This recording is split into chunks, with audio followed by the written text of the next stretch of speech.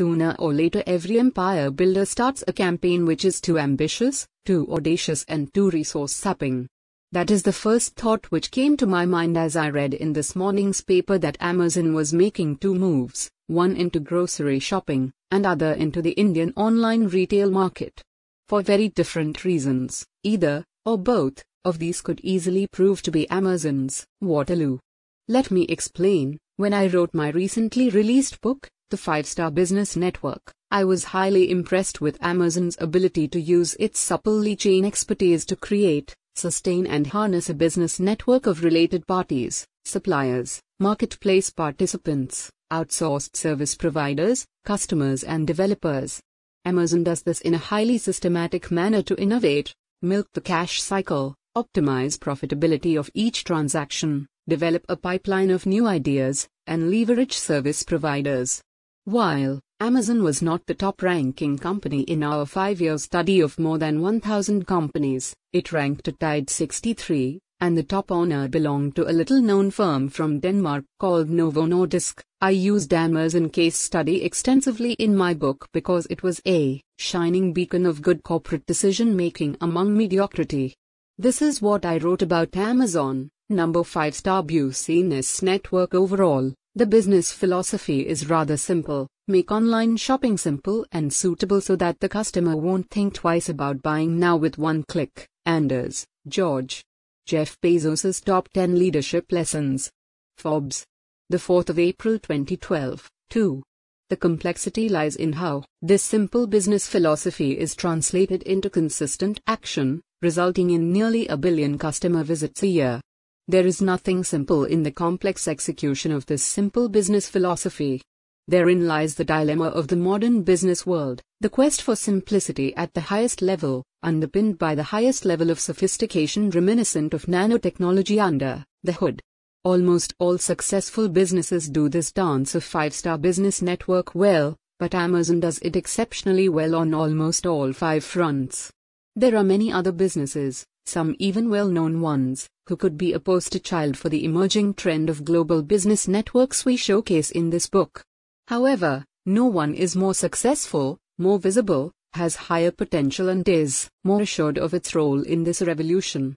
That is why Amazon.com is a prime example of the 5-Star Business Networks, which showcase fire-ready aim innovation, seed-to-store efficiency, transaction profitability optimization, advanced product phasing, and lastly, results-focused modular outsourcing. To temper my optimism about Amazon's role as the poster child of 21st century commerce using 5-Star Business Networks, I also wrote elsewhere in the book, Supply Chain Management, SCM. The first business book I read was In Search of Excellence by Tom Peters and Robert Waterman.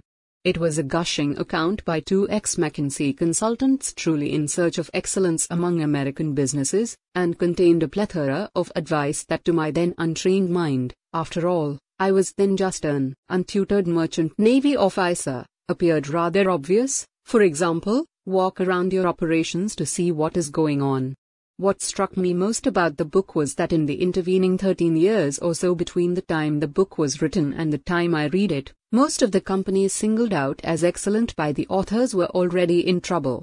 That impression, that companies once lauded as excellent can quite rapidly lose that mantle, has never left my mind as I have read more than 5,000 business books, countless book summaries, business commentaries and news reports.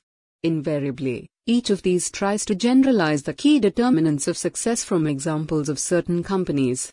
In more cases than not, those companies singled out as models of success falter in a few years' time, sometimes victims of changing circumstances and other times victims of their own success. This morning, on reading about Amazon's move into the grocery trade, I have a vague feeling, is Amazon turning into a victim of its own success? Grocery business is notoriously low-margin trade, with very high logistics costs, high level of perishability, and different customer buying behavior than anything else that Amazon sells. Amazon's reasons for this move are being documented well enough by the mainstream press. For example, see this article in the Wall Street Journal. Here is a quote from the article. The service harkens back to a time when Americans found fresh milk, bread and eggs delivered each morning to their doorsteps. Indeed, in Seattle, where the service has expanded over time to more suburbs, Amazon customers can combine their apple and butter orders with 100,000 disparate Amazon items including video games, toilet paper and motor oil.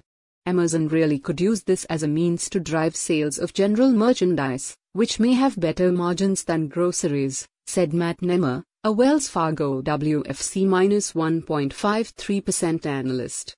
That's what could really set them apart from the pure grocery delivery guys. They might not need to make a lot of money on the groceries themselves.